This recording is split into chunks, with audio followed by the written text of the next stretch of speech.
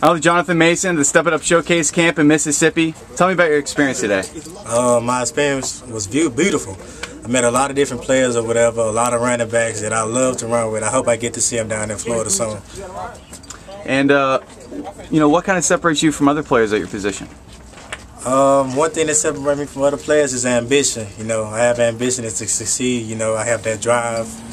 At my position, any position, I'm an athlete. Whatever they need, I can do. And I think that's what separates me, basically. And what are 3 or 4 colleges you like right now?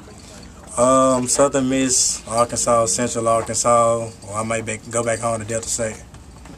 And what are some of the things you're going to look for in a school when you make your decision? Good team chemistry, good weather. You see I'm already dark. I'm trying to get light skinned. Girls. Education, too. Education, you need that. All right, thank you very much.